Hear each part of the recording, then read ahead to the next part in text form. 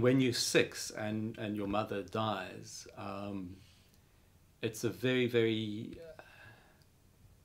unusual situation. She was an incredibly Christian woman, and she'd literally given almost everything away. She had, 2 or 3 garments.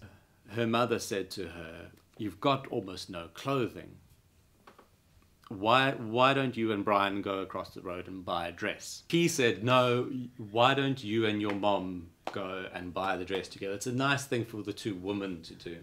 Tragically, somebody had chosen to get behind the wheel of their car completely drunk and killed my mother and my grandmother simultaneously.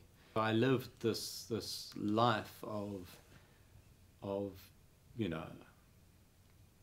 incredible emptiness. All the play dates that the mother will organize that don't get organized. Thinking back on it, it's not only that moment.